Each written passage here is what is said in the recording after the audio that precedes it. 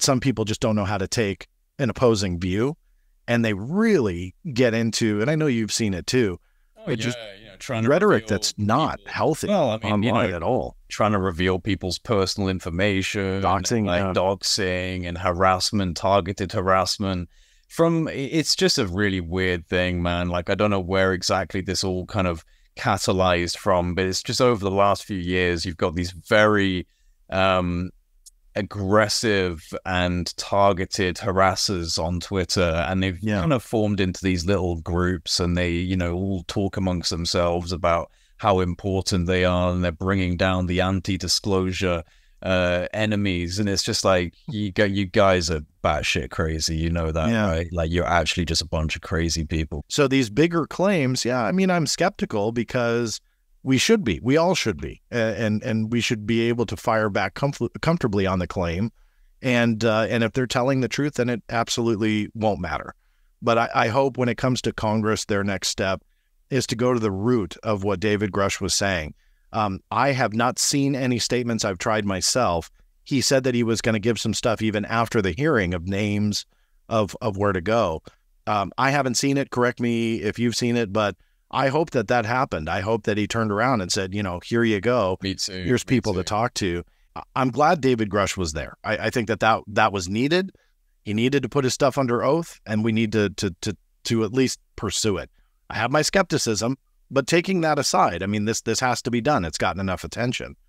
But the witnesses, David Fravor and Ryan Graves, let me first say they nailed it. I mean, they're awesome. They were flawless in the testimony, convincing. All of that is great. But I think we need to move beyond that now, because I think that foundation that we've laid through testimony, through witnesses that have come forward through the past 5.5 years, that's solid, man. It doesn't, like, skeptics can't even fire at it. They'll try. But I mean, skeptics can't attack that because the foundation is there. John, are you controlled opposition that's being incentivized or in any way financed by the Department of Defense?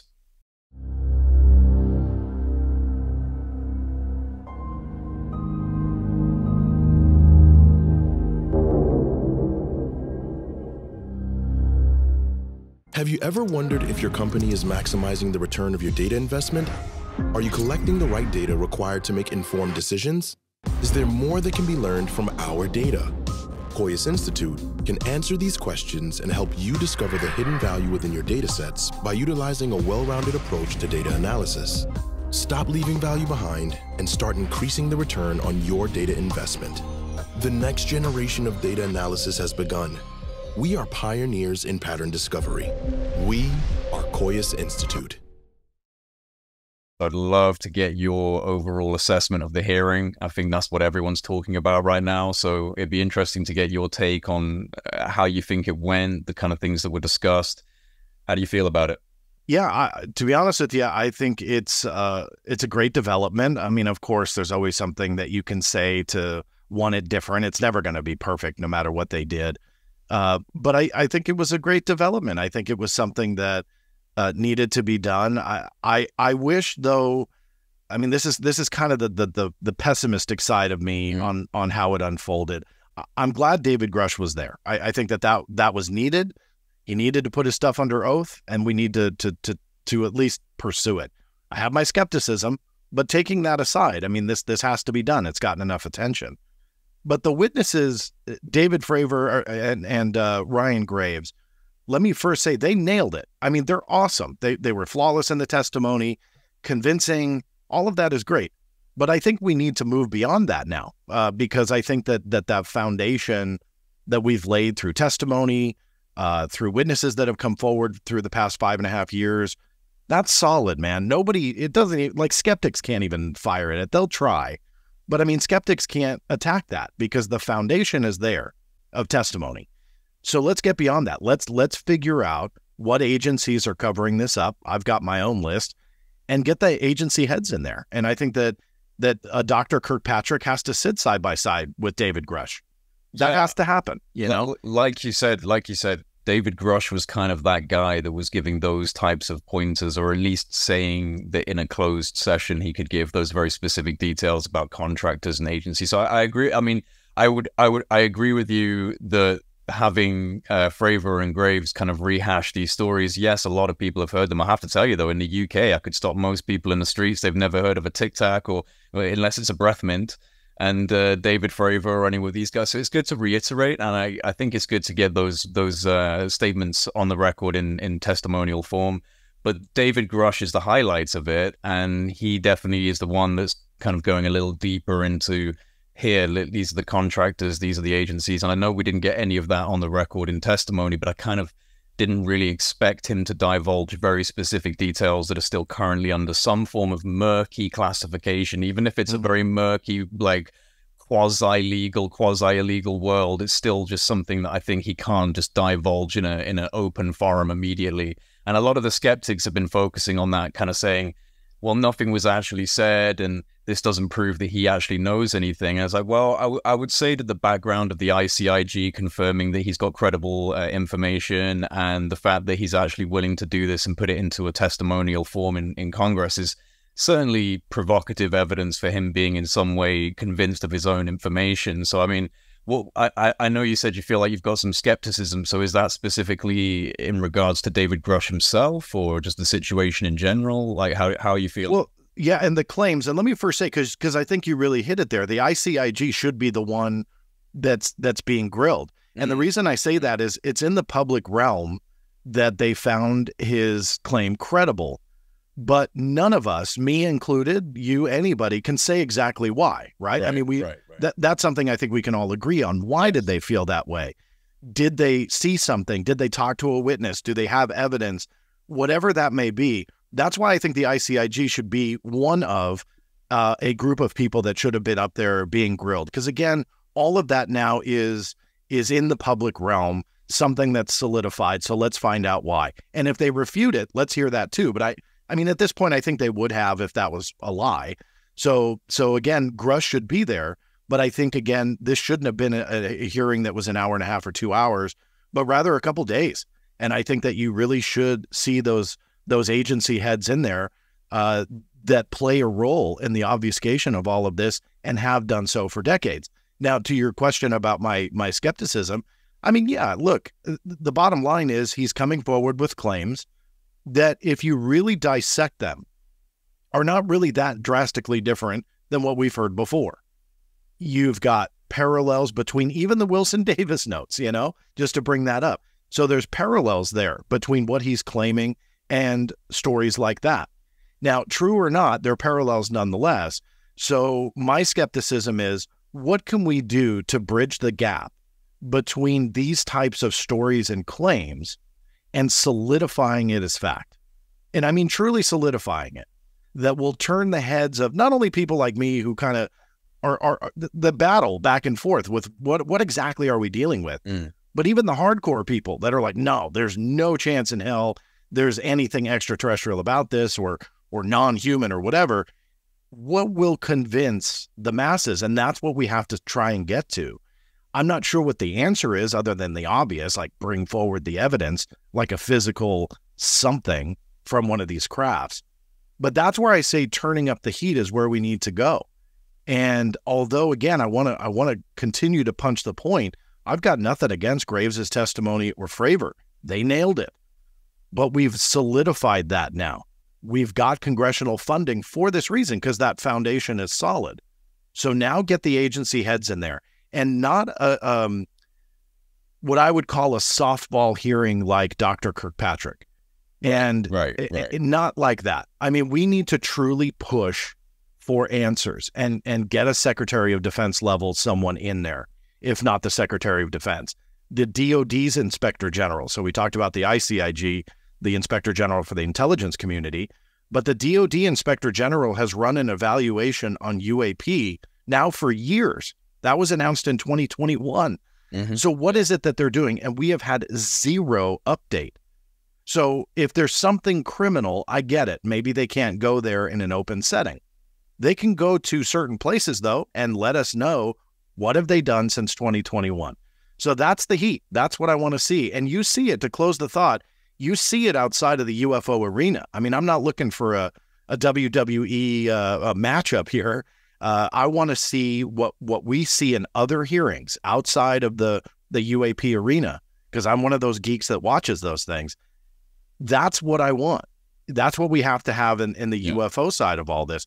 But we don't, and I don't know why. I really don't. Well, I mean, okay, so I agree to an extent, but I'd also say, and it's funny, it's interesting, an interesting difference between us, and I guess this kind of does draw correlations to the Wilson documents, is that your element that draws skepticism is that this isn't something new, that we've heard these stories before. And for me, my element of optimism is like, well, it's kind of reiterating stories we've heard before. It's confirming, it's adding another layer of legitimacy because it's now under oath in a congressional setting.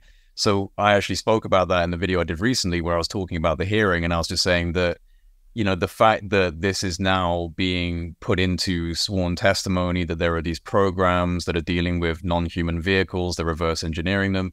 I mean, I would say that adds another level of potential credence to these previous claims from Admiral Bobby Ray Inman and Bob Exler, and then, you know, the Admiral Wilson documents. And so I understand what you're saying about the heat being turned up, but I would also say that this is an element of the heat being turned up. It's not necessarily the largest temperature difference, but the fact that we've now got this GS-15 or former GS-15 intelligence officer under oath coming in with stuff we've never heard before. In terms of the public discussion in government and Congress, we have not heard that type of language being used about non-human retrieval and re-engineering programs. And so that's certainly a few degrees up from where we were maybe even a few months ago. So the process... I'm talking about under oath or just in general?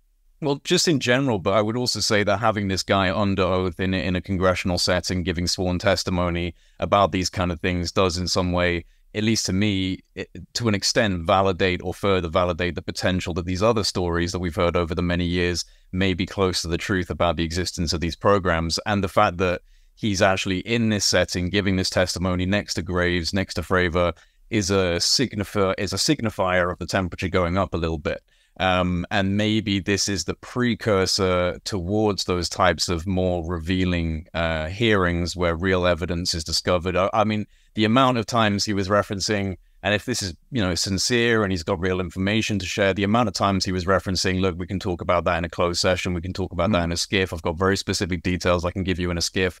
You know, these people have to give it to them. Some of these congressmen, they were asking some good questions, kind of questions you'd expect people from this community to ask who've got background knowledge and want to ask very specific details. So it just makes me think, right, well, if everything goes the way that we would love it to go, he's now arming these people with the kind of information and knowledge they need to press further investigations into these agencies, into these contractors. Whether it will bear any fruit, I don't know, man, but it just feels like this is certainly at least a step. It's a step. Whether or not there's other things at play, it does feel like a significant step. And there's no argument from me on that. In fact, minutes after the debate, I had tweeted that out and X'd it out. How do you say that now? I don't even know. Regardless, posted it. It took me about 10 minutes this morning to find my Twitter app because it suddenly became an X. X, yeah, exactly.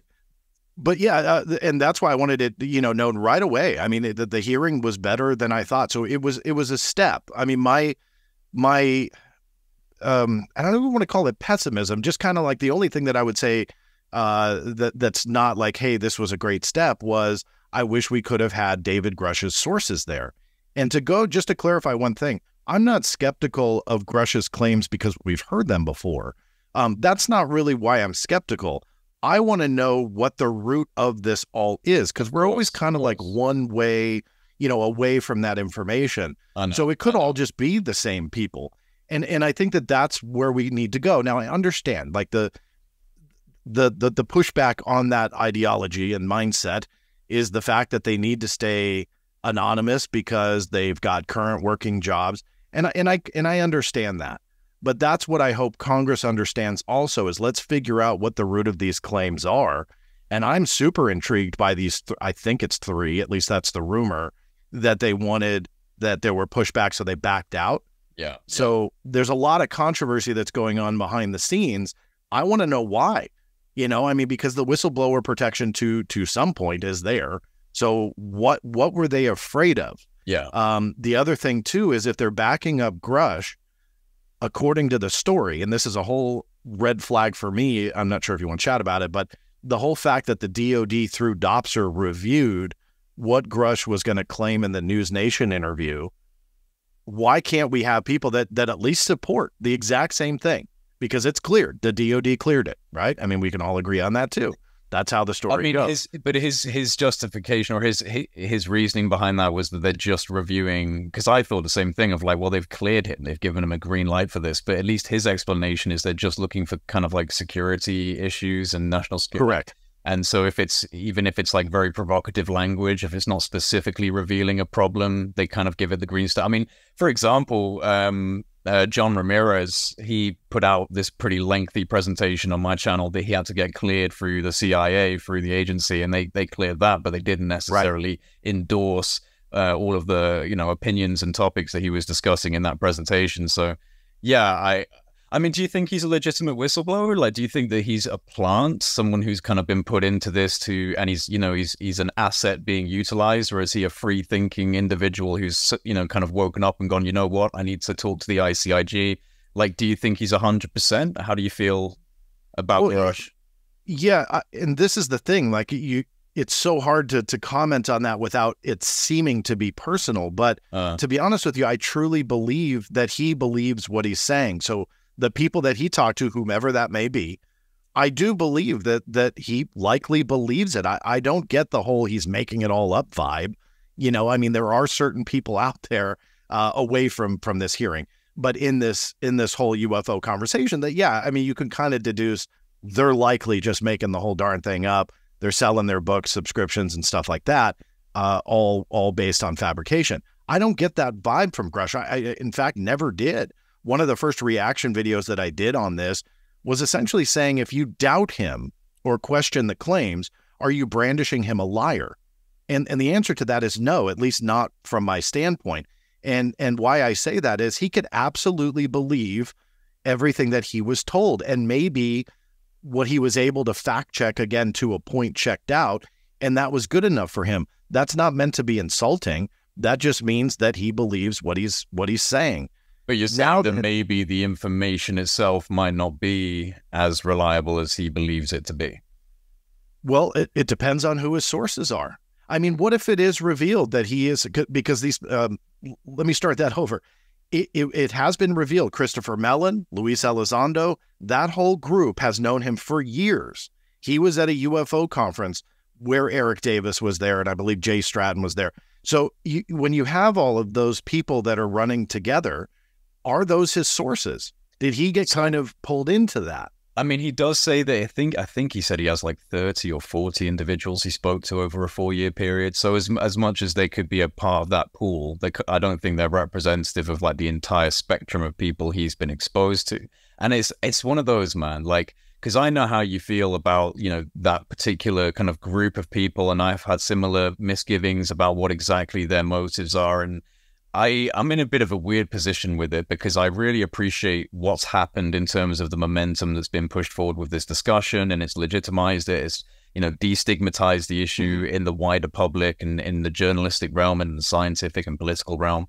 But yeah, there have been some weird moments with this whole thing, and like TTSA itself was pretty weird and dodgy, and like kind of gave us a bit of a misdirection of its real purposes, because now it's just a media agency, and before it was promising an electrogravitic platform to its shareholders. So, you know, it's a slight transition in its mission objective. So there's definitely been some weird stuff. And and again, another TTSA issue that people just seem to brush under the carpet was the acquisition of all of these different materials that then went into a military cooperative research and development agreement with the US Air Force, and they've just popped off the map. Army. Yeah, you know, they've just popped off the map. So there's definitely issues, but at the same time, these guys in government, I mean, it's like, could they not just be people in government who happen to be interested like us in this issue and had a level of access, and one of them was involved in, you know, a program that was at least looking at these kind of things. And so, yeah, they would know David Grush. They've got pretty high clearances, people like Lou and Chris, you know, Deputy Sec of Defense or Intelligence. And, you know, I know what you're saying about like, oh, he's involved with the same kind of, he like runs in the same circles, but it's kind of like, well, yeah, of course he runs in the same circles, because these are the UFO types in the government. And that doesn't necessarily mean that they're blinded by an agenda or bias. They could genuinely want to try and get this out. So I don't know what to think to be honest, about that whole situation of him being associated with those types of people, because it kind of feels like you would be when you're in the process of coming out with, like, you know, I want to speak, I want to blow the whistle, I want to talk to the ICIG. Well, who's been laying the public groundwork for the past couple of years? People like Chris and Lou, and so it makes sense that he would kind of, you know, flow into that channel if he was actually coming out with this stuff. But I mean, what does your intuition tell you right now about him? Do you think that he's, you know, sincerely trying to get information out that he thinks is real? I mean, do you think that there are programs personally? Do you think there are programs that are dealing with intact vehicles and reverse engineering? I mean, there's a couple loaded questions there. The one about sorry, I've thrown a load on you there. No. That's okay. When it comes to David Grush himself, I will admit that the hearing was a much more impressive display than I felt from the News Nation interview. It was the way he delivered it. I'm sure they practiced, which is fine. There's nothing wrong with that. But the delivery was a lot different. The claims were also not as explosive. We heard biologics, the word biologics, and that's fine. And everybody like started Googling that, I'm sure, because we heard dead non-human pilots in the News Nation interview. To me, that's a much different way to say it. I was going to ask you how you felt about the biologics comment. Well, he was much different in his wording. And there were a couple moments that, again, let me stress, I mean, I was much more impressed with the display and the presentation of information in Congress. If that was all I saw, you know, it would be a little bit different. But juxtaposing that with the News Nation interview, the language was different. Now, what changed? And that's what I want to know. Like, what is different? Is it because he was under oath? Is it just simply because he delivered it in a different way? And that's fine, too. But the word biologics, the immediate shoot down of the word extraterrestrial or alien to go to non-human, and then that explanation. I was happy to get that explanation, don't get me wrong, but it was just something that stuck out to me, that the language choices are very, very interesting to me. We had touched on Dopser, and I think it fits in here because I want to go back to it. Credit to David Grush for saying they only look for that security violation in anything that he was going to say. However, since the News Nation interview and now the congressional hearing, we have yet to see what he gave to the DOD for clearance. And I want to know why. Even Congresswoman Anna Paulina Luna brought it up in the hearing. Now, with respect to the Congresswoman, I think she's a little bit maybe misunderstood on what that process is, because she says, well, it really helps your credibility. And again, credit to David Grush, who said, hey, look, correct, sir. I had to, yeah. I'd go to jail. Exactly. And so again, credit to him for saying that, because that's true. It's not an endorsement. They don't fact check. If he was writing a completely fabricated children's book, he would have to do the exact same thing, you know, submit what he was going to be publishing to ensure that anything that he put into this child's book was not you know, against his security clearance, or any classified information was entwined into a children's novel. So that being said, why won't they publish that? And it's fully cleared. There's no personally identifying information in it. And if there is, by all means, redact that. However, it's cleared by the DOD. They're bringing up that fact in the congressional hearing. So what I want to know is, were the pilot bodies referenced in there? Was the craft? We could assume so by what was reported, but as each day passes and they don't show us what the DOD actually did look at, that makes me question why. Because they felt the need from day one to say it. It was in the original debrief article and now the hearing, and they won't show it, and I want to know why. Have you been submitting like a request to try and gain that? Yeah. Oh, yeah. That first day. Yeah. And you know, it wasn't as much of a red flag in the very beginning as it became as they just continued to reference it. That's the other thing. It wasn't just referenced and kind of forgotten. They keep going back to it about this Dopser review. And now, again, perfectly solidified that even a congresswoman is saying this helps his credibility. Again, I respectfully disagree with her packaging of that statement. But regardless, everybody's looking at that Dopser review as, hey, look, he did the right thing. Okay, let's see it. You know, and the other thing, too, that was kind of a red flag for me was the original Ralph Blumenthal and Leslie Kean article, when she was asked by now multiple people, but in the beginning, I think it was Chrissy Newton, and she did an excellent interview. She's great with her questions. But she did an interview, and Leslie Kean really pushed back on the whole, I don't want to talk about bodies thing. Yeah, he never talked to us about that. That to me is if you're an unbiased journalist, in my view, this is just an opinion, but if you're truly approaching something in an unbiased manner and a whistleblower is coming to you and he's claiming non-human craft and then like really puts the icing on the cake and said, yeah, they were dead pilots to go along with it. Why would you omit the biggest part of that story? Well, I guess is a fear of the optics of how people are going to receive something like that. I mean, like, hats off to Ross for just letting the guy say that kind of stuff on the record.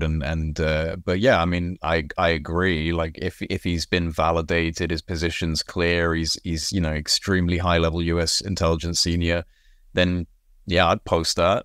If he said that this was part of the evidence, I would personally post that. But I know that they were, I think, concerned that this was going to be one of those elements of the story that would end up damaging it. But then if you don't put it in and people find out that it was part of the thing, part of the story that he was giving, then it's like, well, why didn't you include that? So, but his credibility stays the same across the board with the claims that he's making. That's my bigger point. Is that if you are presenting his story and what he's blowing the whistle on, in just a very objective, here you go, here's the facts of what he's saying, omitting what he's saying for optics, that to me was a concern. Now, it is fair that if for whatever reason, David Grush just happened to have never brought it up to them, but then later did to Ross Coulthard, okay, fine. But I would love to see that Dopser paperwork then, because if it was in there, I took away from the article that they saw that clearance from the DOD. And if bodies were in there, then, well, we have a couple more questions to ask. If they're not, then that also adds to the story. So either way, that's where that Dopser paperwork becomes key. You asked if I filed the request. Absolutely. I'm trying to get it. Those things are open. I've got a bunch of either they did a DD Form 1910 or maybe just wrote a letter. But regardless, it seems like he wrote a letter. It was probably 4 pages in length. The reason why we know that, for those who aren't aware, is it appears to have been given to News Nation, at least, at the very least. We're led to believe it was given to Ralph Blumenthal and Leslie Kean as well, probably the debrief editors. So if all of them can see it, why can't we? Why can't we? And the only defense I gave it up until last Wednesday was, were there elements in there that were cleared, but they were hanging on to it for if he ever testified under oath to bring forward new details.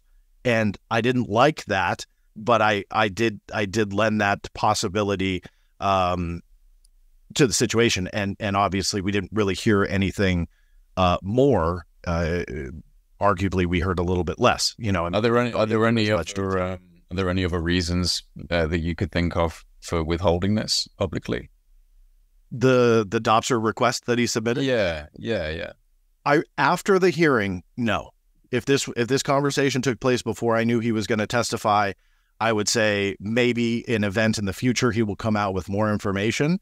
Again, didn't like that, but that was a possibility. But if there was more information that was cleared, that congressional hearing was the place to do it, and we didn't hear it. So now the question mark is why. And I really can't. I'm open to ideas. The whole process is not supposed to be a private communication between him and his former employer, but rather it is to show what he can say in the open. And so now that he's testified under oath, I would hope that 100% of what he's cleared to essentially give to the public is already out there. So we shouldn't learn anything new. So no, I can't think of any other reason, not after the hearing. Yeah, I mean, I can totally understand that, because I'd love to see what he'd submitted. I'd love to see what he submitted to get cleared through. I assumed prior to learning a bit more about it that they had actually, basically backed him up on this, and I was like, whoa, hang on a second, like the DOD's behind him on all these claims. But no, it does seem to be more about security violations and any sort of classified information. I mean, ideally, where would you like to see the hearings leading, let's say, over the next 6 to 12 month period? If things happen the way that you would like them to happen, what does that look like? What trajectory does that look like? Yeah, just revisiting my comment earlier about agency heads in there. I mean, I think that if David Grush gave them kind of a blueprint of where to go, a roadmap, if you will, of the different agencies or different people, then the representatives of those agencies should be in an open forum and pressed. And you don't even have to tread into classified territory to do that. I truly believe there's enough in the public realm through all different agencies that can show their hand in this secrecy that stretches back decades, not just in the last couple of years, but rather as a whole. And that's where I'd love to see this go. That's where I wish it went last Wednesday. But I understand. Fine, I'll be patient. I hope it's not 6 months to a year. It probably will be. You're right on that. I just wish it wasn't. I mean, we're dealing with something that is a big topic to humanity. I mean, full stop. You know, it doesn't matter where you sit on the fence. The implications are staggering. So let's move forward with this. Let's try and figure out, is there fruit here? Is there something that we can sink our teeth into and reveal to the public?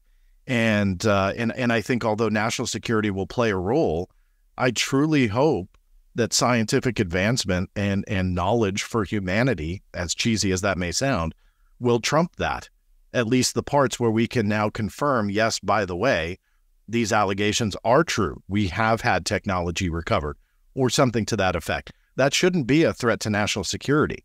I would think that it would be, which, again, I'm kind of contradicting myself here, but let's face it. He said that there were these programs and that DOPS are reviewed. DOD says it's not a security risk or treading on classified information. So how can you classify something they already said isn't classified? So there's a lot of ways to kind of approach this that I think that they can bring this stuff into a public hearing, get those agency heads involved in the seat, and turn up the heat. And that's what I think needs to be done. They need to address it. I'll give you a prime example of where I'm going with this. Look at the hearing where they put in the Wilson Davis notes into the record, that they were asking Scott Bray and Ronald Moultrie about the claims.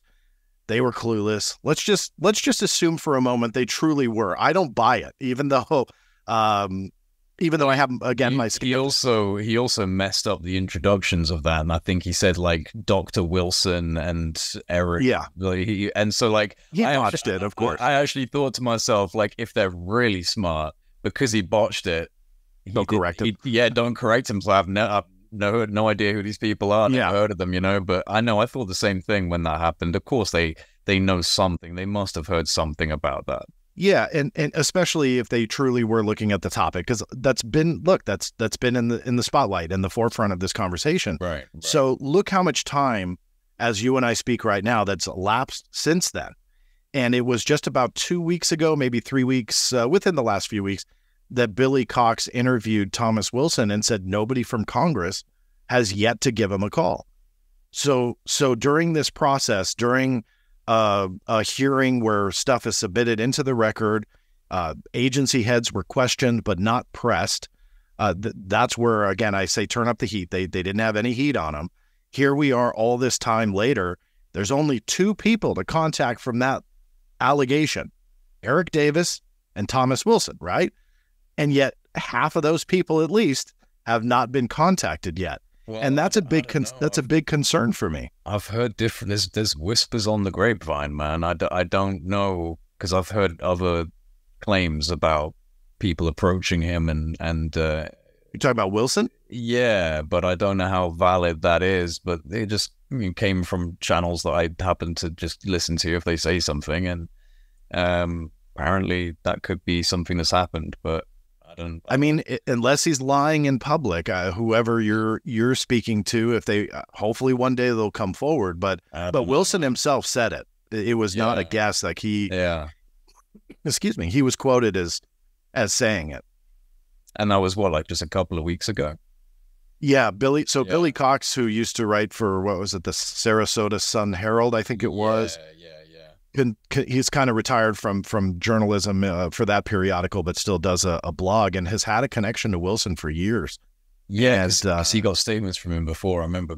Quite a few. And Wilson maintains, just as a couple of weeks ago, that nobody from Congress contacted him. So we can, again, lean towards he's lying.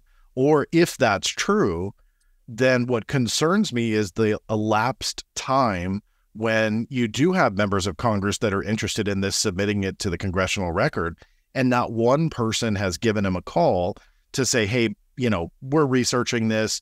Can we get some kind of on-the-record statement? Yeah. And now fast forward to last Wednesday.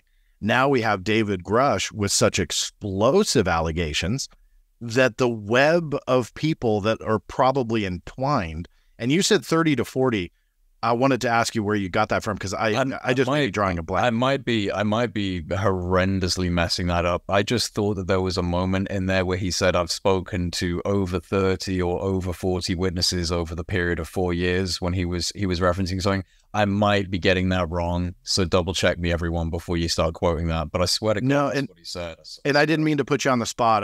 There's so many different interviews, and it's so hard to keep on top of it. But I want to look into that. But my whole point being is that now you've got these explosive claims. Congress wants answers, and that's great.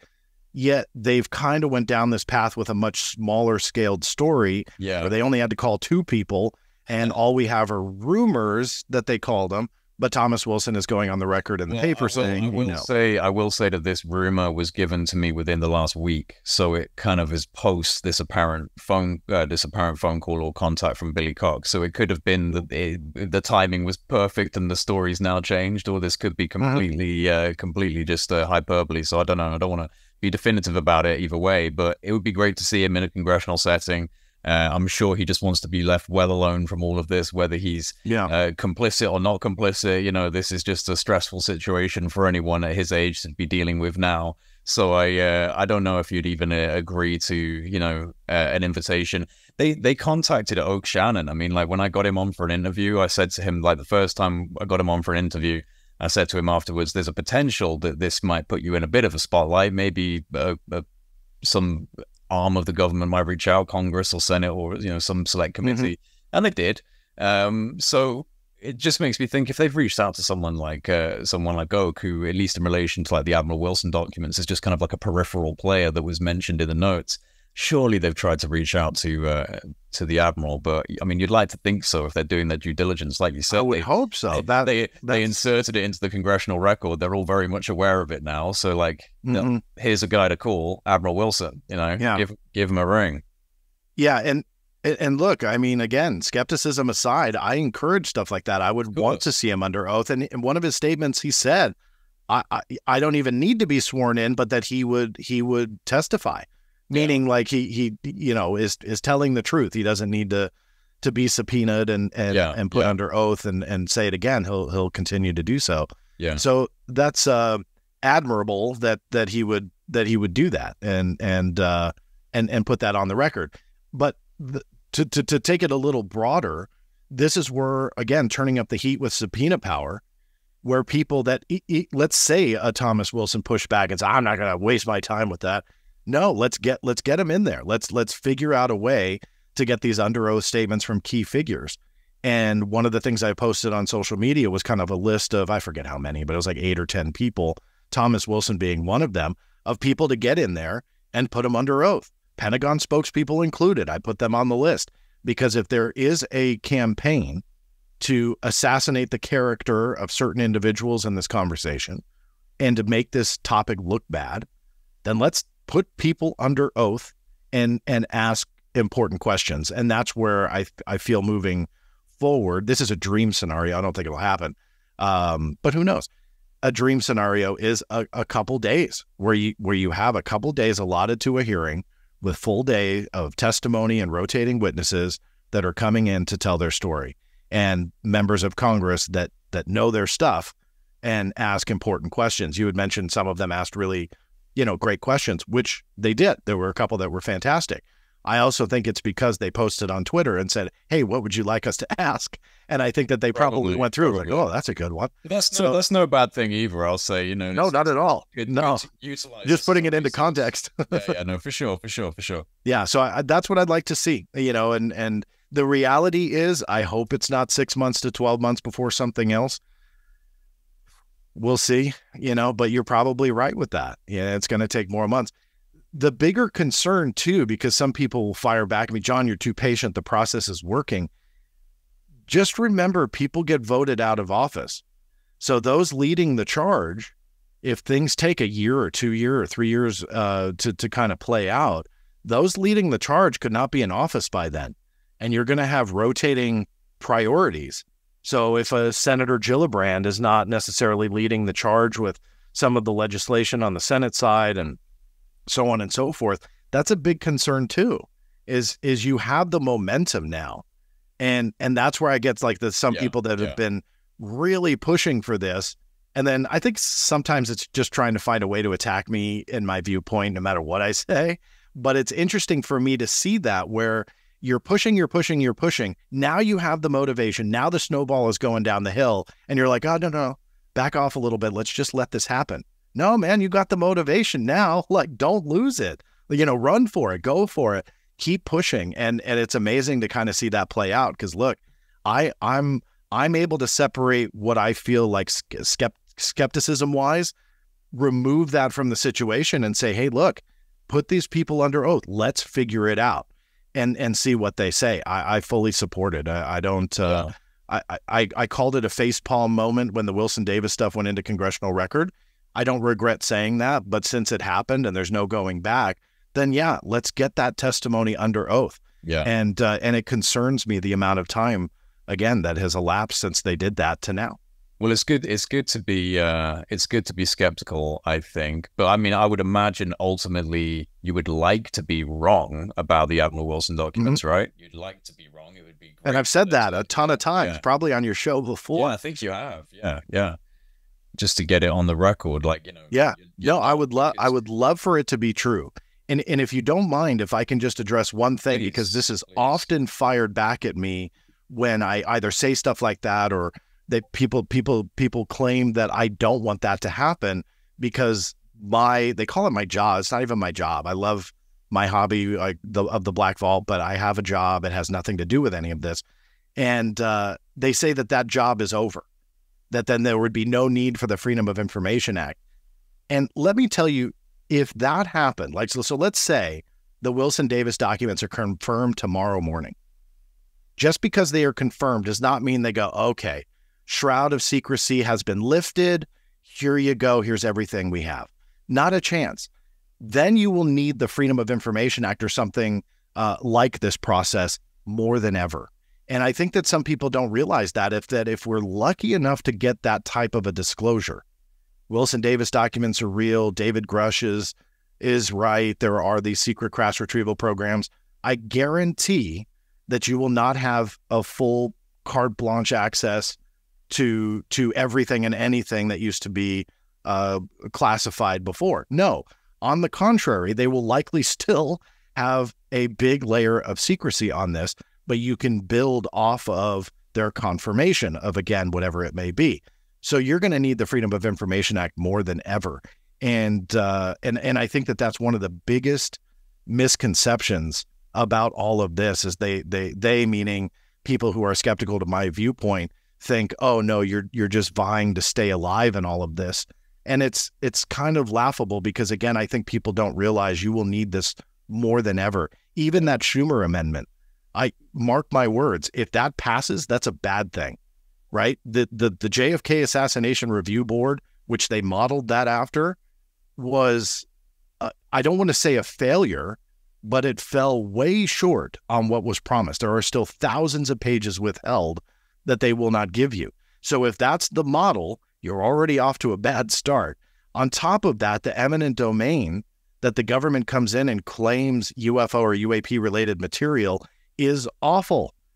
People aren't looking at that, at least from what I've seen, because they will go in and confiscate it, and then they will decide on whether or not you and I should know about it. What good is that? No, you should not have that at all. The 25-year rule, which they've got inputted in there, granted, it's kind of inherited from, I think it's Executive Order 13526, but regardless, that's kind of standard anyway. But if that's a fallback 25-year after creation of a document, which means that they can sit on it, my record FOIA request response was 14 and a half years, which means the amount of time that you will wait for some of these documents to be declassified will essentially far outweigh any time spent on a FOIA request.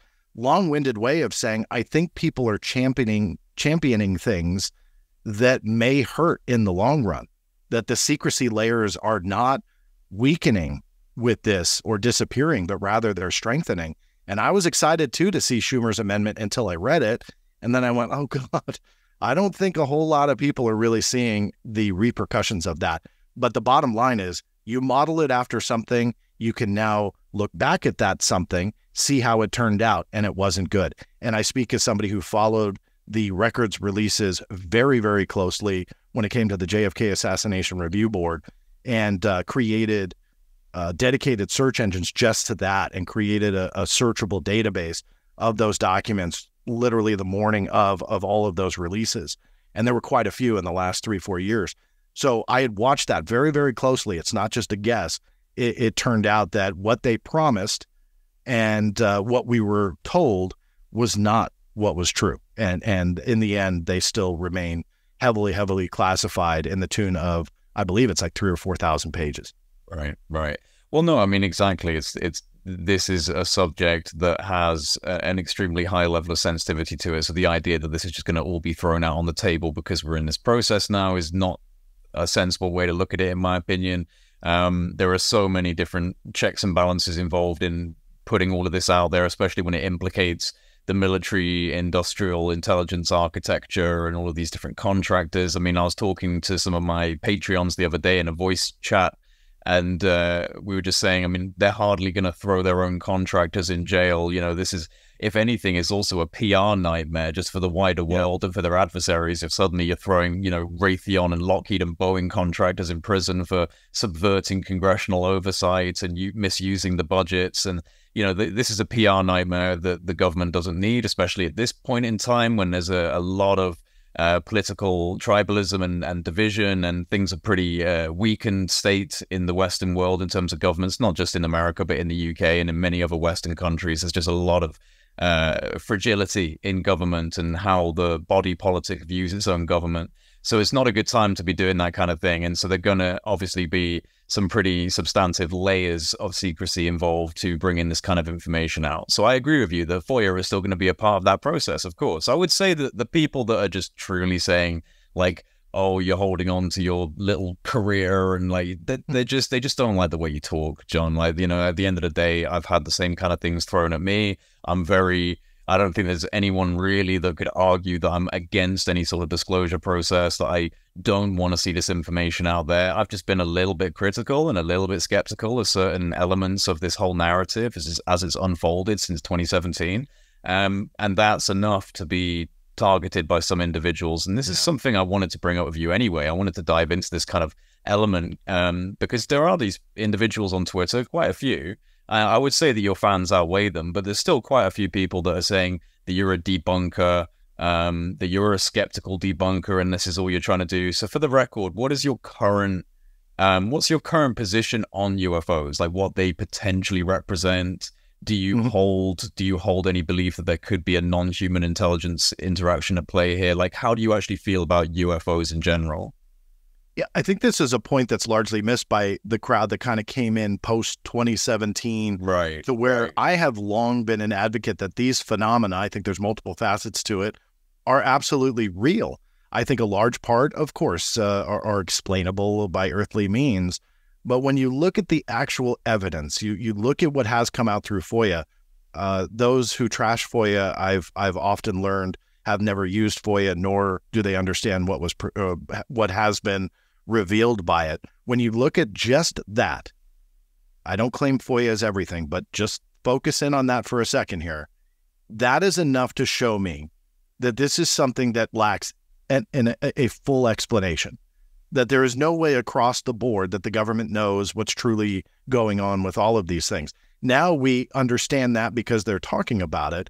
But keep in mind, I'm entering my 27th year come August of filing FOIAs and seeing the evolution of this conversation. Now, does that equate to alien to me? No, I'm going to need a little bit more than that. But I can also safely say I haven't taken it off the table.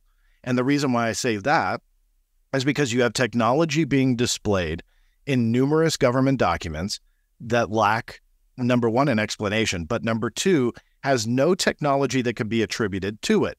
So there's ones that are going back 40, 50 years, but showing airspeeds, both confirmed by radar and visual sightings, of stuff that's far surpassed what we had at the time. Now, fast forward to 2023, we're at that point where if these were secret government craft of some kind or something that could be connected to all of that and fill all the mysterious gaps over the decades of these UFO sightings, we're at that point where we should be able to do that, and yet we can't. They still remain a mystery. You look at the 1976 Iran incident, well documented through the NSA, the CIA, even sent to the White House at the time. All years after the government said, oh, we've solved the UFO mystery, there were things going on around the world that were just not something that we can, even in 2023, attribute a viable, undeniable explanation to.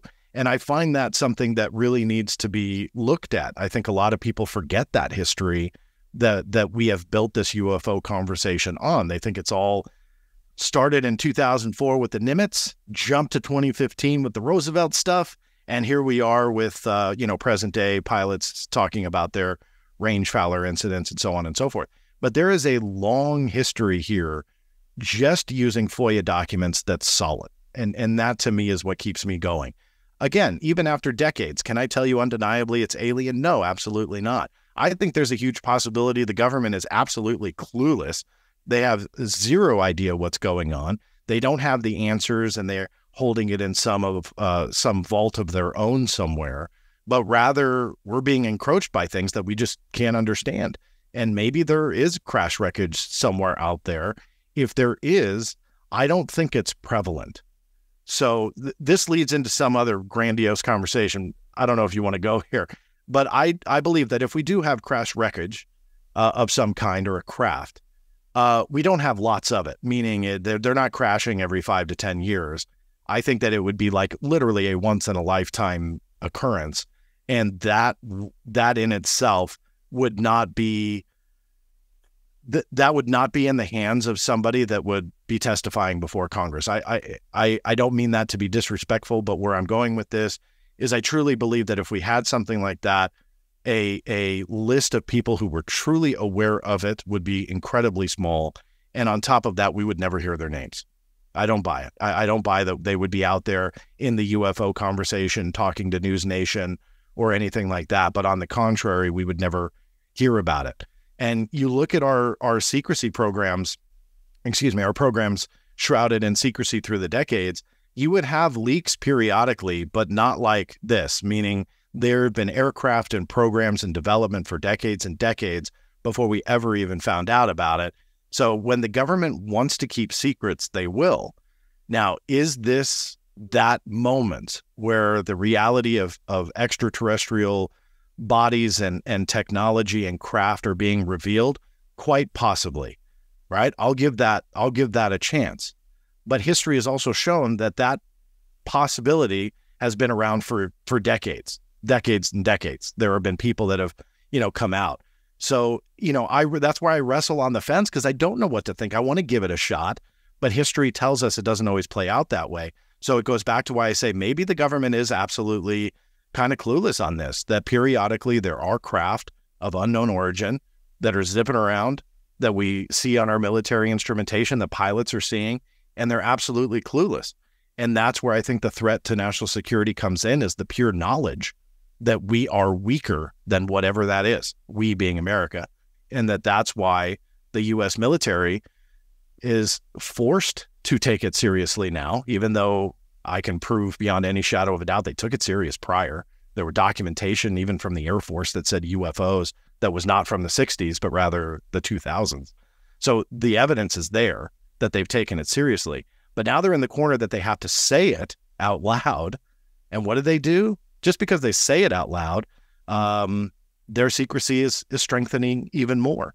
And I think because at the end of the day, they don't know what to do. They truly are clueless. So it's fun to think about that they have all the answers and all the proof and they're sitting on it because there's some all-powerful entity. I think there's just as big a chance that they are absolutely clueless, don't have the evidence that we need to really prove this, but are scratching their heads nonetheless. So I wish I had a better answer for you, but the evidence is there for me to keep pushing. And I don't discount, I don't consider myself a debunker, but I do consider myself someone who's not afraid to debunk. And we shouldn't be afraid to debunk. We also shouldn't be afraid to question, because I think at the end of the day, when you do the approach like and I see a lot of others do as well, when you question the truth, you're not going to change it. It'll survive anything you throw at it.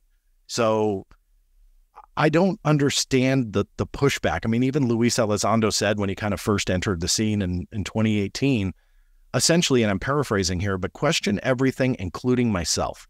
Yeah. So when he's saying stuff like that, and then you question him, and then all of a sudden you're like some big devil, that's just kind of makes me scratch my head a little bit. But hey, it's kind of par for the course and is part of this conversation. I think you made an important distinction there, which is that you're not a debunker, but you're not afraid to debunk. And I think a good researcher, someone that's genuinely trying to get to the truth, will recognize that this subject in particular is actually, and I think everyone really, if they just sat there and really looked through all of the history of this, is inundated with bullshit. It's just inundated with either intelligence interference or just people role-playing and going, you know what, I'm going to say I'm in the secret space program and I was in this project on Mars and I fought the aliens in this other planet. And it's just like, there's a lot of that. There's conferences that literally just revolve around the kind of ever-evolving door of BS claims with no backgrounds. And then there's some really good conferences where they bring some pretty solid information and they talk about it in a more rational way. But there is a whole cottage industry that's been developed around this subject where people profit from just telling stories. I mean, I've said this a few times. I've had, people over the last few years reach out, maybe claiming a background, not really giving me much evidence. So it's pretty ambiguous as to whether or not they are or who they say they are. And they're saying interesting things. And, there are people that leverage that kind of stuff. They'll go up on stage and they'll just say, a source of mine, a contact of mine from the NSA, from this and it's like, you haven't actually validated that person. You've just been given a little hint that they might be someone interesting and you've run with the story. And there's a lot of people like that. So yeah, I think with this subject, you have to be really discerning and you have to be critical and you have to be willing to scrutinize. And, I think the people that look at what you're doing, where you're looking at these issues and sometimes tearing them apart, let's be honest, because there are some pretty dubious occurrences recently, like the military flare event scenario that was being 29 Palms, yeah. I mean, that I think a lot of people actually agreed, okay, this is starting to look a lot like military flares right now. And this is not an attack. I mean, yes, sometimes people like yourself might get fed up of hearing these claims getting circulated, and it can maybe come off a little sharp when you're going, look, this is a bunch of military flares. Most of the evidence, the majority of the evidence is pointing towards that. So there are people that see that as you attacking, and I can understand that.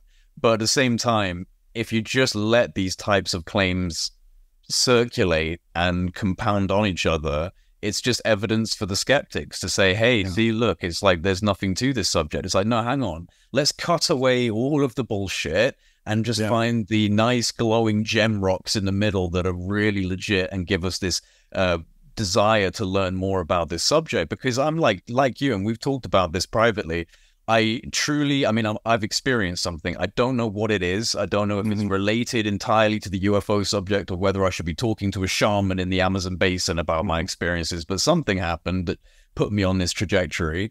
There is a reality to it. There is something to chase here. There is something to grab onto. What it is, I'm not 100% sure, but I'm pretty confident that it's not just all prosaically explainable and human generated.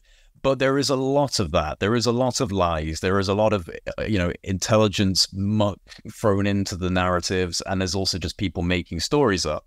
So I just think if you're not a complete kind of radical that's not looking at it sensibly, you should be able to accept sometimes taking a little bit of a loss and going, oh, okay, that wasn't actually a solid case. All right, okay. I guess that's good that we now know that's not a solid case. So the ones that just attack you and say like, oh, stop nitpicking. And it's like, dude, look, we're just trying to ascertain the clearest signal right in now. Yeah. And that's kind of what I see you trying to do. That's why I've maintained my friendship with you. And I think that we've had, you know, disagreements on certain elements, but overall we both agree that this subject is worthy of discussion. And that's why there's a mutual respect. Absolutely. And one of the interesting things that I saw happen with the 29 Palms thing was when I had posted the videos that I did, and then Mick West had seen that, had created an overlay, and really just kind of drove it home pretty quickly that these were aircraft flares that matched, like nearly identical to this video. And obviously more information came out from that. Again, one of the most interesting things after Mick West had kind of created what he did through those videos and really kind of put it to bed that it was flares. Somebody created, and I don't have to name them, but somebody had created a conspiracy theory that the videos that I had posted from that event were not in Wayback Machine, and therefore they were fabricated by the DoD through me to debunk the 29 Palms Triangle UFO. Now, normally I wouldn't give that credence, but guess who jumped in, and this is public, so I will say his name, was Jeremy Corbell, to laugh at the allegation, call it shenanigans, and essentially fuel that fire. Now, I've known Jeremy a long time. I don't think he cares for me much anymore. But that isn't needed here. We don't need to concoct a conspiracy theory that's founded on absolutely nothing, because that then allows you to believe what you want to believe. That all goes into what I call the I want to believe syndrome. So it makes no sense that they would fabricate these videos. It just doesn't. And why I say that is because you can actually find them on YouTube with the exact same date that the DoD published them a couple of years ago. And so I kind of fired back. I'm like, wait a minute, you guys are really giving this conspiracy theory credence? I'm like, so are you saying that YouTube backdated this particular video, which further proves what I'm saying? You think we're all in on this conspiracy theory? And I thought that that would put it to bed, and it did not. And for weeks and even months after, people were playing into this, and I saw other people that believed it would fire back at me and essentially alluded to the DoD feeding me this stuff. My whole point is that we can't just fall back on concocting a conspiracy theory based on nothing to believe what we want to believe. We have to not be afraid to say, hey, you know what? We thought maybe this was a UAP, but we've solved it now. And then we move on. And yet with this, we couldn't do that. I mean, for weeks, even though it was beyond proven, I had to go through FOIA, and then I got like tons of photographs and more video and all that stuff. And even for some, that was still not enough. And it's just really the long-winded way of saying, look, you can say that these phenomena are real. You can say there's a possibility that even some of them could be extraterrestrial. You can also say this one is solved. And I think that some people don't realize that the latter part of that is not shunning the entire history of ufology. An answer for one is not an answer for all. And I think that some people forget that. And the 29 Palms thing was a prime example, sadly, that it was easier for people to concoct a conspiracy that shows me as being this outlet for misinformation. That was easier for them to believe than aircraft flares were misidentified. I don't get that. And yet that's the reality of what we're dealing with. John, are you controlled opposition that's being incentivized or in any way financed by the Department of Defense? I am not. My check may be lost in the mail, but no. No, contrary to belief, I now can't get the Pentagon to answer my questions. There are other outlets out there, and blogs even, that are getting answers from the Pentagon on current events in relation to UAP. I cannot get them to answer me. And to me, that's a red flag. One of the big ones is, and I've been pushing for 2 months on this, is the DoD's new push to conceal UFO and UAP information when it comes to Aero. And they essentially are denying 100% of everything now. Now, I do have multiple appeals, but where I was trying to push with the Pentagon was why they felt that a law enforcement, so again, law enforcement exemption under FOIA, which is exemption B7, applied to UAP information. In some cases, it might. Let's say a UAP or a drone, because again, some drones are labeled UAP. We can prove that through documents, that a quadcopter goes into a military base. They don't know whose it is. They create an investigation because you can't do that. It's against the law. Those documents, when the investigation is open to investigate that, absolutely. B7 exempted. I get it. But sooner or later, they'll close the case and it opens it up. With Aero and UAP information, what they are now saying is exempted is essentially everything. I'll give you a short list of things that they've exempted thus far. Communications between the private organization UAPX and Aero. UAPX would not be involved in any law enforcement investigation, but that's exempted.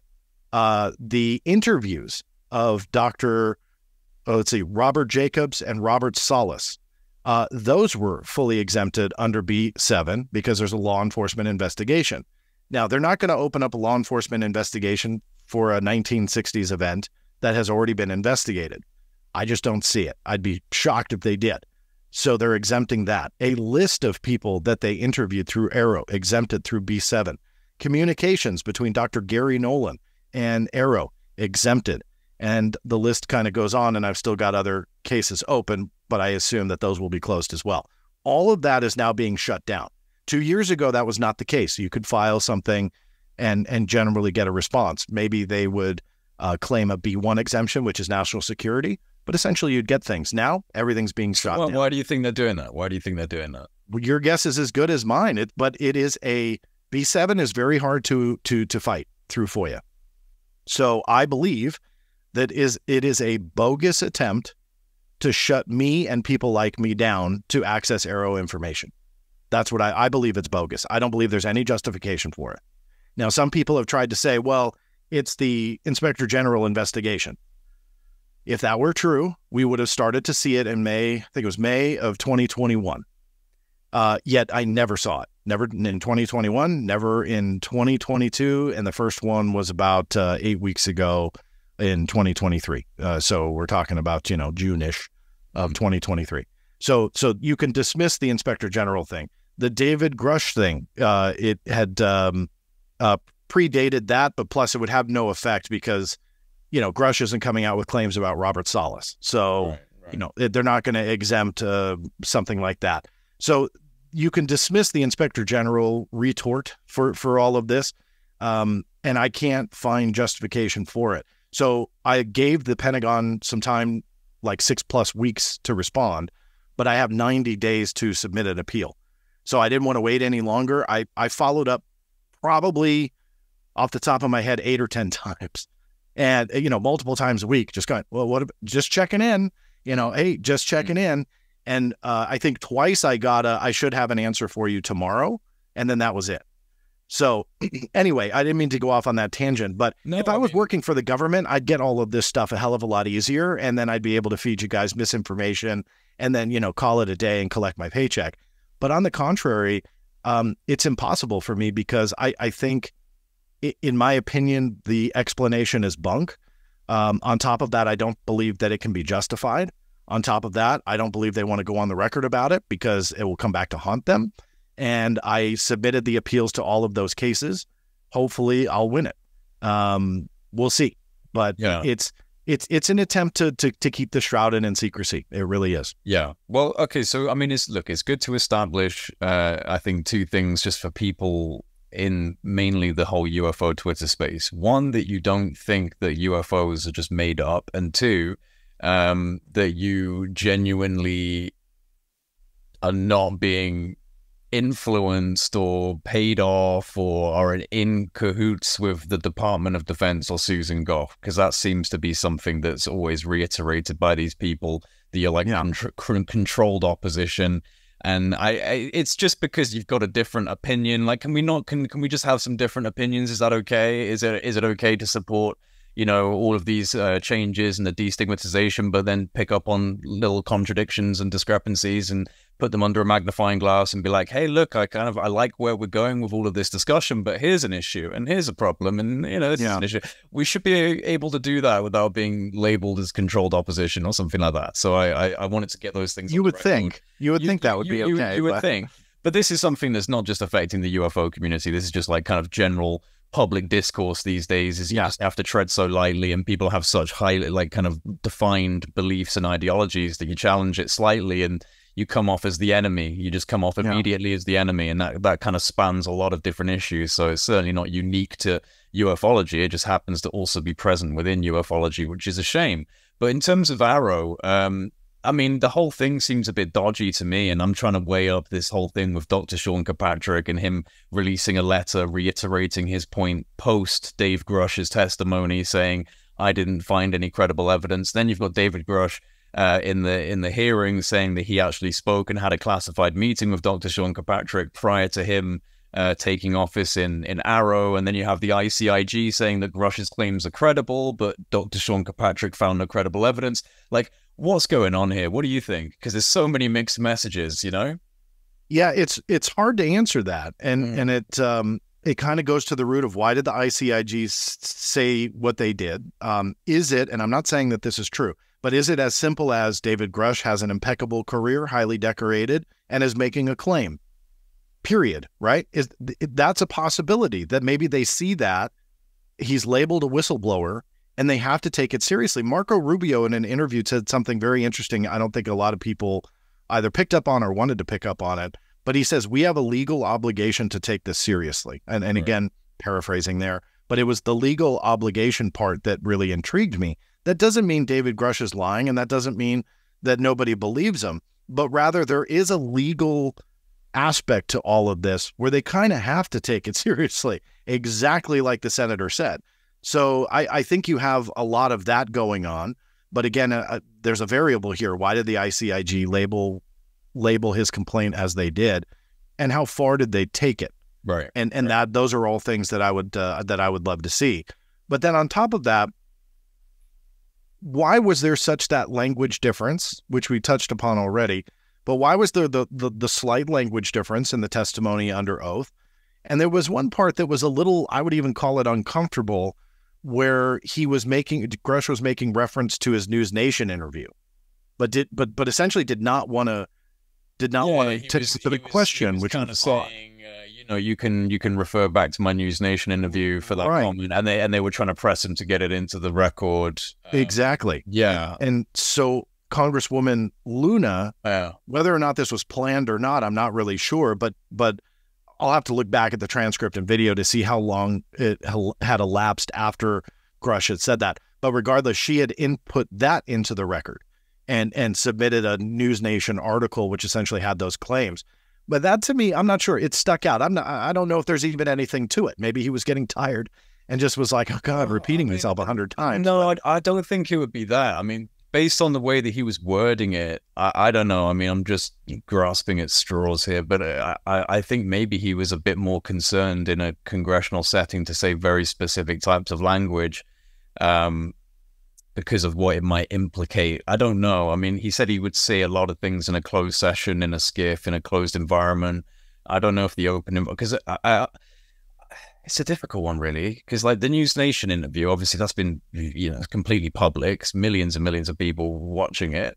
And he did say pilots. He was like, well, you know, with these retrievals, with these vehicles, there are going to be pilots. And so he he didn't necessarily say we have pilots, but he kind of like iterated like, well, I think he said pilots. He at the very least said naturally with vehicles come pilots kind of thing, like an association. Yeah. And so I would like to know why specifically he felt he had to say biologics, because that's a very different turn of phrase to saying pilots of vehicles being recovered. I don't know what it implicates. I don't know what it really means, you know, in terms of like, is this something to be concerned about? Is it just very specific language in a congressional setting? He felt maybe he was advised, don't say specifically that type of word. I don't know, man. It's hard to know. It's hard to know. Yeah, and you're right. At this point, we can only guess. And this is where, when I say turn up the heat against the agency heads and stuff like that, right. No disrespect for David Grush, but I think he's the type of person that's kind of like on this side of the conversation, if that makes sense, that I think he should get the same heat. You know, the biggest rebuttal to that of me when he said biologics, what do you mean by, like, define that? Like, why wouldn't they have him define it? I know that there's a dictionary definition of biologics, which can include, you know, other types of biological life forms, but some of it doesn't make sense. So what does he mean by that?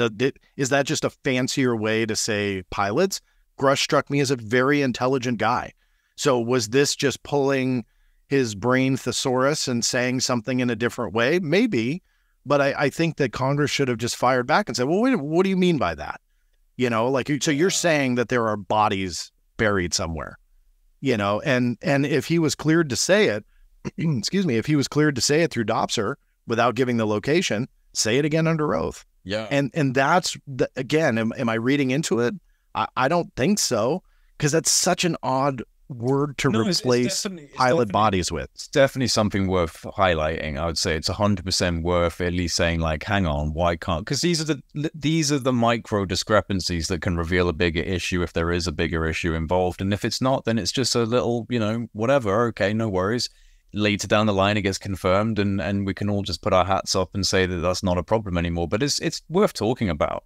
You know, why can't he say that under oath in a congressional setting? You know, what exactly does that suggest?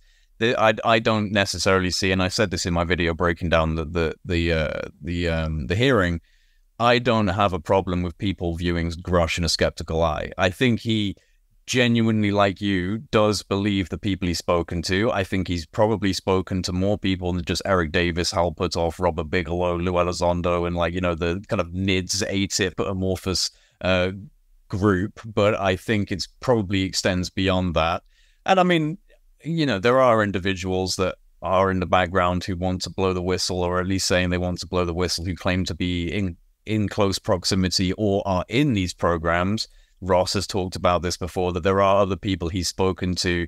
And it was actually, I think, if I'm getting this correct, last time I had him on, he was saying that it was Nat Kobitz who actually pointed him down to Grush. And if you remember who Nat Kobitz was, he was the former U.S. Navy Science and Tech Director that struck up a friendship with Ross. And according to Ross, divulged information, at least, you know, peripheral, just generalities about being exposed to multiple retrievals of vehicles that were unknown, and being shown a metal that he was asked to analyze because he was a, you know, kind of like top-tier metallurgist and a pioneer in kind of welding, arc beam welding or something. And he was the guy, apparently, who put Ross down the road to eventually getting in contact with David Grush. And there are others who are at least claimed to be in the background waiting to come out. So maybe that's the next hearing, and maybe we're going to get additional corroboration of some of these things from people who aren't already known players that might make us go, is this all just a circle of the same people confirming the same stories? Like, you know, because I can totally see that. I would like to see fresh faces. I'd like to see people that I haven't seen before with, you know, very good, high-level, validated backgrounds coming out and saying, no, what Grush is saying is true. This is the Lockheed program. This is the Raytheon program, whatever. You know, I want to see that. And the thing is, I know that you want to see that too. This isn't about a kind of, ha, I told you so. These programs don't exist. You want them to exist. You're just a little bit skeptical of the information we're getting so far about them, which I can understand. Yeah. Of course. I mean, I want them to be true. What's funny is, this is another thing that some of my biggest haters don't realize. If this turns out to be true, the world absolutely changes at that moment. Do you think anybody's going to care what John Greenewald said on a Tuesday? Like, nobody cares, right? The world changes. And that's something that I would love to see. I would love to see humanity altered in my lifetime when it came to extraterrestrial life. You know, I mean, I started this when I was 15 years old because I believed that there was something to these phenomena. And although I can't definitively say this amount of time later, yes, it's definitely alien, I haven't shut it down and dismissed that possibility, simply because in my mind, there's too much. You know, there's too much there. There's too much verifiable evidence. There's too much testimony. If it was one or two, fine. But that's not what we have. You know, we have a lot more than that. So these bigger claims, yeah, I mean, I'm skeptical because we should be. We all should be. And we should be able to fire back comfortably on the claim. And if they're telling the truth, then it absolutely won't matter. But I hope when it comes to Congress, their next step is to go to the root of what David Grush was saying. I have not seen any statements. I've tried myself. He said that he was going to give some stuff even after the hearing of names of where to go. I haven't seen it. Correct me if you've seen it, but I hope that that happened. I hope that he turned around and said, you know, here you go. Me too. Here's people to talk to, and there's your witness list. Yeah. But the one thing that I will say about that small group of people that I'm with you, I hope that we see some fresh faces.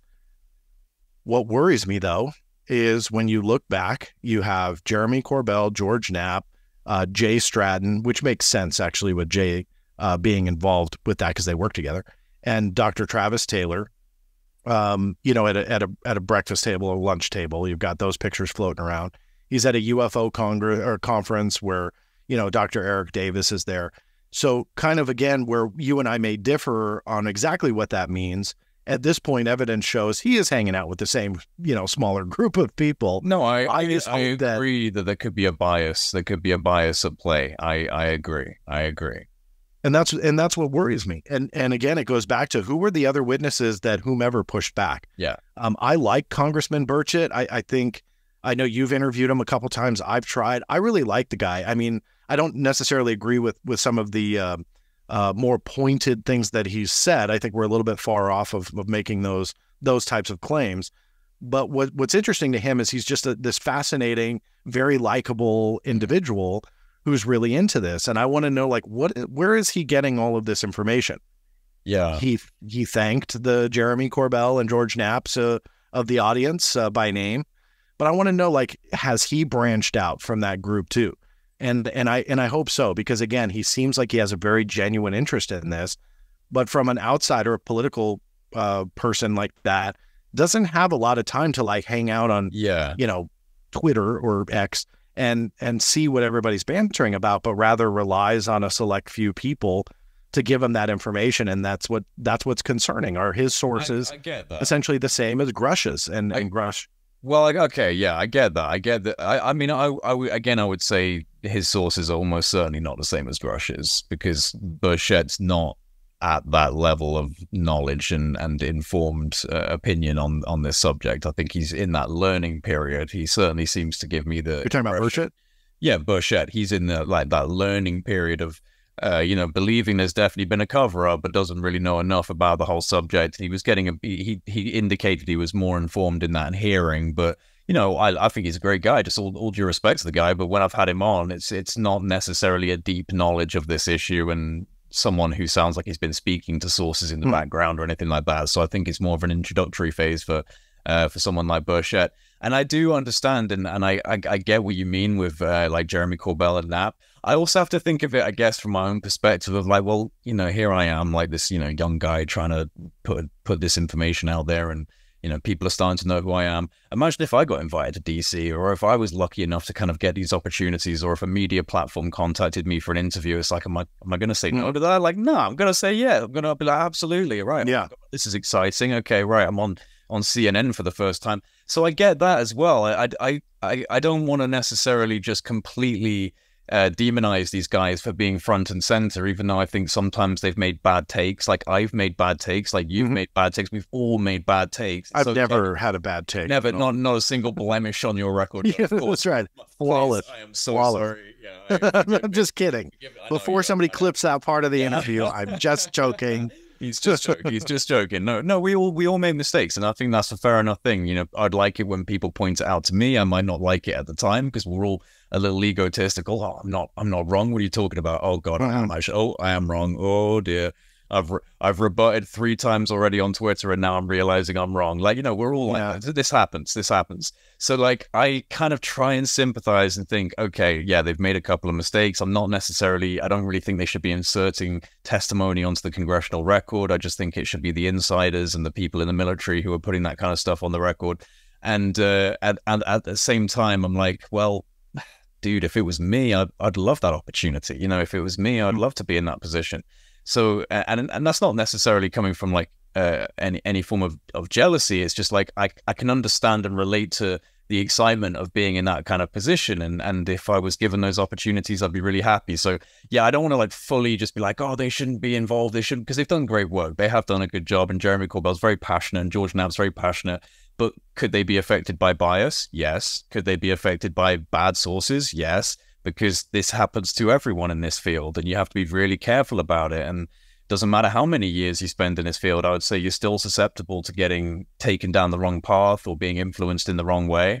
And we have to be cautious of that. So yeah, man, like it's a weird one. You want there to be a wider source pool for these people to be drawing from. And I agree on that. I think there is a wider source pool that's just not really being revealed to us right now. I do think there are probably a lot more people in the background that are being coaxed out from seeing these recent developments in the hearing. I mean, you've got to remember, I mean, if these programs do exist and these people are actually in these positions, they're seeing the news, they're seeing these people, they're seeing David Grush on the congressional hearing, you know, saying these things. So you've got to imagine that if there are more people to draw from, if there are more witnesses to collect, this might start serving as the impetus that drives them to actually come out and start speaking. So it's a process. I think I get annoyed when I hear a lot of the like hyper skeptical people who are just like throwing nothing but cold water on the hearing and downplaying everything. It's like, I still think this is worthy of recognition as a step forward towards that evidence. Yes, we haven't got the concrete 100% evidence yet, I understand. But this is one of those nudging closer towards it feelings, at the very least. So patience, a little bit more patience, maybe. Yeah. You know? No, you're absolutely right across the board. When it came to the Jeremy Corbell and George Knapp, it was less that they were there, more so directly involved, not only with the Grush story. Jeremy Corbell went out of his way, you know, quite a few times to say that, well, Grush came to us first, you know, and we're the ones that really orchestrated this. For me, my concern, and this won't be popular with a lot of people, and you may not like it either, but I feel it needs to be said, it's the optics of all of that. And when you look at the Jeremy Corbell and George Knapp duo, they have championed someone like Bob Lazar, right? We can, I think, agree with that they have really championed that story for decades when it comes to George Knapp, quite a few years when it comes to Jeremy Corbell. Probably made quite a bit of money off of that documentary. All the more power to them. I don't fault people for making a living. But that particular story could absolutely not only confirm David Grush, but change humanity. And George Knapp has, over the years, claimed that he knew where the element 115 was physically buried, and that single piece of evidence, the fuel for the craft, the alien craft, was there, that somebody could go out and pick up. And yet we don't hear that in the statement that they submitted to Congress. 100%. We didn't see Bob Lazar's name mentioned. Nope. We didn't see him on the docket. I mean, if Jeremy Corbell arranged this, which he is claiming to have done, like he said that he orchestrated this, I believe he said in Weaponized the other day that Ryan Graves was already asked, but he arranged for David Fravor and David Grush. I believe that was what he is claiming. If that's true, and he played such a role, where is someone like a Bob Lazar? Where's Bob Lazar? You know, now I think the guy is not a true story. A big shocker there, but there's too much over the years that have come out. My late friend, the great Stanton Friedman, did a lot of work on that, really dug into the Lazar claims. I think he did an excellent job, and really is convincing to show that Lazar likely would never have been put in that position. But all of that being said, that's where I go back to the optics, right? If David Grush could be absolutely spewing 100% absolute gospel about what he's seen and heard, the optics of those individuals there, again, this is not going to be popular, but the optics are not good because of the claims that they have made in the past, who they champion, yet that's conveniently left out of a congressional hearing that they like played a big role in. That to me, I think is going to hurt for the most part, especially coming off the 29 Palms thing. We all know that was put into the Daily Mail and quite a few other places as this triangle UAP, and it all went back to those two individuals, even contrary to evidence at hand. And even after evidence was shown, they were really still hanging on to it. More so Jeremy Corbell. George Knapp really kind of backed off that I saw commenting on it. But just coming off of that, again, it's the optics. So I hope it doesn't come back and bite them. But if members of Congress start pushing and start looking into that, they may start asking those types of questions. Well, wait a minute. You guys have had for decades a guy who worked on 8 or whatever alien spacecraft at Area 51. Like, where was he? Like, what's the proof? And if that's bunk and they determine that, then will that hurt Grush? Again, if he's telling the absolute truth, will those optics come back and hurt? So I know the root of what I'm saying is not going to be popular. And I know I can just see the hate mail when this video drops. But it is something to consider, and it's something to take into consideration, given the gravity of all of this. Oh, John, I agree, mate. I do. I agree. I think it is something worthy of consideration because I'm very skeptical of Bob Lazar, and I think, to be honest, the reporting that Dean Johnson's done on that subject on Twitter has been very good in terms of getting into some of the minutiae of that story and some of the claims that have changed over time. And no, I think you're absolutely right. It's not, we're not trying to, throw fire on these guys. It's just the fact that there have been some issues, some discrepancies. If Bob Lazar was who he says he is, and this was, your number one resource that you have to prove the reverse engineering programs, why is he not being put out into a congressional setting to give testimony? Why is he completely quiet? Why is he refusing to have an interview? Well, not refusing, I shouldn't say that. Not responding to the request for a discussion with Eric Weinstein on the Joe Rogan podcast. So it's like, for me, it's like, dude, come on. Like, if you're really confident that your physics and your science and you know how to talk about it to another physicist, another scientist, then you should just go on and kind of clear that record. And then obviously not being in any way vocal about the congressional hearings or any future congressional hearings and being involved in them or giving testimony. Like, yeah, come on, guys. Like, come on. This is suspicious behavior. Even if he's telling the truth, he's kind of acting a bit suspiciously about it right now for whatever reason. And it's like, where's the element 115 and all of these stories? You're absolutely right. I mean, we have to look at it like that and go, look, there have been problems. There have been things that have never been proven that have been like kind of thrown into documentaries and profited on for a while, and nobody's addressing it. We're all just kind of forgetting that stuff actually happened. And then having the same people who, propagated these ideas about these people now in a congressional setting giving testimony. And I said the same thing about, I don't want this to backfire on the information coming out, because a lot of the skeptics who already have an agenda, who really want to disprove all this stuff, are just going to go, and they already are, see, look, it's just the same gang, and it's Jeremy Corbell and George Knapp, and they're in the background giving testimony, and they're using that already as a way to defang the importance of this potential hearing, the potential importance of the hearing. And I still hold to the idea that David Grush is not just pulling his information from the pool of people that we now see as the main players involved in this subject. I think he is certainly got information from more sophisticated sources than just a few people that we know of in the public domain. I'd like to think so. I want to see that. I want to see that information coming out. We both hope so. Like, there is nothing about this that I don't want to be wrong about if it's skepticism and right about if it's optimism, because I really want this to be legit. And like I said this, we'll wrap up soon, but I'll just quickly say, I am an experiencer. Like, I have seen something for myself. I do have a genuine, at least subjective knowing that there's something else out there. So I'm sitting here like, come on, man. I want the world to understand that this is not just nonsense. It's not just crazy talk. So I think it's fair to, highlight problems and contradictions on that road towards getting clarity. Otherwise, we're not going to get full clarity. So, the ones who attack you for that, John, I just think that they're just, a little bit too biased and a little bit too kind of fired up about everything that's happening. It's like a single toe out of line and you have to be cut down. It's like, it's not fair. It's not a fair way to treat people.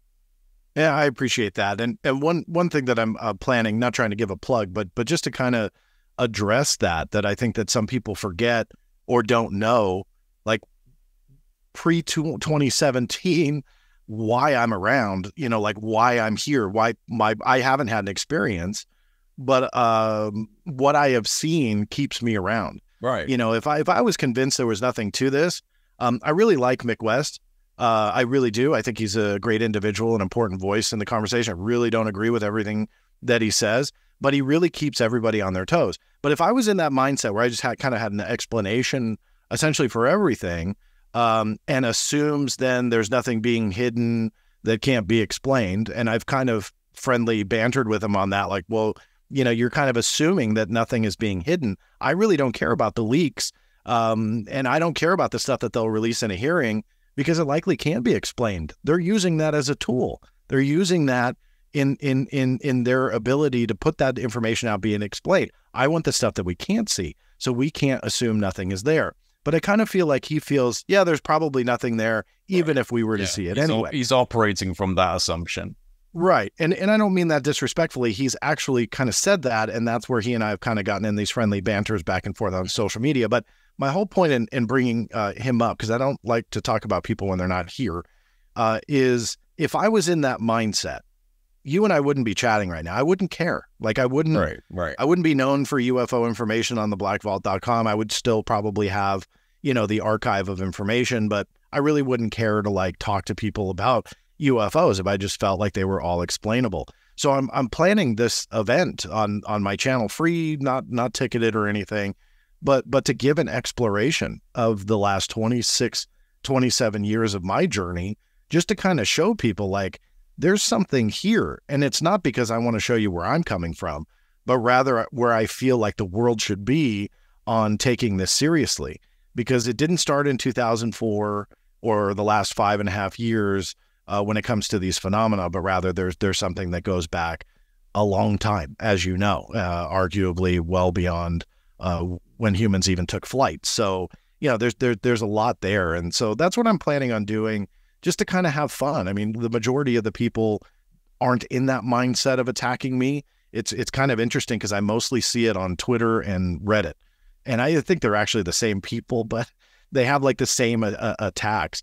And some of them are actually, joking aside, getting pretty serious with them, not only against me, but even other people. Yeah, I hope that tones it down a little bit. I'm kind of really getting tired of it, because it's dangerous on so many different levels. Because there's so much passion that people have, but some people just don't know how to take an opposing view, and they really get into, and I know you've seen it too, trying to rhetoric that's not healthy online at all. Trying to reveal people's personal information, doxing and harassment, targeted harassment. It's just a really weird thing, man. Like, I don't know where exactly this all kind of catalyzed from, but it's just over the last few years, you've got these very aggressive and targeted harassers on Twitter, and they've kind of formed into these little groups, and they, all talk amongst themselves about how important they are, and they're bringing down the anti-disclosure enemies. And it's just like, you guys are batshit crazy, that, right? Like, you're actually just a bunch of crazy people. But I mean, I wouldn't pay them too much attention. I think that the less attention we give to people like that, the less they have an impact, because they thrive off of attention. They thrive off of people giving them a reaction. And they're not, again, this is not unique to the UFO community. Welcome to internet culture 2020 onwards. We're just, it's a pretty murky landscape for anyone. I'm so glad I'm not a kid going through school now, dealing with social media stresses and all of the problems involved with coming in through like the digital age. I just managed to avoid that given my age, so I'm very grateful for that. But yeah, it's present in the UFO community. You do get these harassment groups, and they usually like to pretend that like the white knights. They're like, we're trying to save and clean up, and we're doing the good thing, and we're trying to help. Look what we did. And they're the most toxic. They're the most toxic and like aggressive and rude, and like, it's just a bit of, it's embarrassing. I mean, it's just not good. It's not a good look. And they bring out. I think that they don't realize that either. I think that they truly feel that they're doing good. And you're always going to get those people in the conversation. The dangerous part of this, and I can just say from I'm only speaking for myself here, but found myself on what they called an extermination list, that they wanted to silence me and a few others. And that kind of talk is dangerous. Somebody else chimed in and said, oh yeah, that plan is underway. And this is the same group of people. They tried to dox my business. I sell headphones, electronics. And they not only doxed the address. Now I think ahead, it's not where I live. It's all it is a private mailbox. But they tried to dox that because they felt that that's where I physically was, but then fabricated an entire lie about what I did for a living just to try and discredit me. Now, you had mentioned, thank God you had, just because of your age, dodged a lot of the social media BS. My son is 9. Right. And he is going to, sooner than later, start branching out, using X and using social media. And I'm going to try and keep him from it as long as possible. But he's a smart little dude. I mean, he's doing, amazing stuff, and he understands electronics. He's going to find his way on there. He's going to start surfing around. He'll figure it out with or without you. Yeah, exactly. Yeah. And so it worries me that he's going to start seeing talk like this. Now, granted, Twitter actually stepped in and removed the one for threats of violence. But you look at the memes that are out there and the actual harassment, not disagreement, not even strong language worded my way, but I'm talking about really awful things, yeah, and especially that ties into, and I'm not sure if you're aware, I don't need to say exactly what they fabricated, but that I run a certain type of adult themed business, we'll put it that way. And has created images. They've created images of me, in front of some stuff. My son's going to see that one day, and it just makes me cringe that people just they can't get out of their own bubble, man. This is a great conversation. We can disagree and do all that, but really think about what you're doing to other people. I've never in the history of me using the internet doxed someone or tried to post their video or attack them personally. Look, I know some of the things I've said are not popular, but those are based on ideological differences, differences of opinion. To do stuff like that is just out of hand, and it's dangerous. And I said long ago, and I'll say it again, even though you and I disagree, these are the types of conversations that need to happen and should flourish, because you challenge me. I'm taking notes. I don't know if you notice, because I always learn something from you, right? And there's always something that I can take away from talking to you, which I really enjoy. Why can't other people do that? Imagine what some of these people who do these memes and stuff, and they clearly spend a lot of time doing graphics and all that. Imagine if they took that time and tried to actually make a difference, like a real difference, not these harassing types of objectives. And it's a shame, and I'm sure, somebody's going to log onto your channel, see you interviewed me, and attack you over it. And that's such a shame, but it's going to happen. The bottom line is, I hope it gets better. I hope more people speak out against it. I've seen you do that, speak out against it. I've spoken out against it myself, but the violent rhetoric from some of these people, like we're creating a war with the government. This just came up this morning with somebody who posted something. I think they regretted it after they posted it, but I pretty much called it out because my picture was used. And I'm like, you know what? This war stuff has to stop. It's to wake up and see that it's my picture and a couple other people warring against David Grush and all these people. I'm like, I'm not at war with anybody. It's like, come on, this is ridiculous. And I laugh about it now, but it is serious, because I think that some people don't realize how influential their rhetoric can be. And they use that type of violent rhetoric. And to them, they may not fully mean, hey, go out and start busting down doors or, get bodies to fall to the floor or whatever they want to say. But other people may not understand that and go, yeah, I'm going to make a difference. Yeah. And I've seen I think it was against Gillibrand, but a very aggressive comment towards her. I've seen one towards Tim Burchett. And you look at that and you go, what are you doing, you idiot? I mean, these are the last people you want to start putting threatening messages to, because you're going to get a knock on the door from law enforcement, but they do it. So I didn't mean to go off on a tangent, but the bottom line is I hope more people speak out against it. It is becoming even worse as time goes on. And this is about UFOs, man. It should be fun and enlightening and about changing humanity if it all turns out to be true, not any of that BS.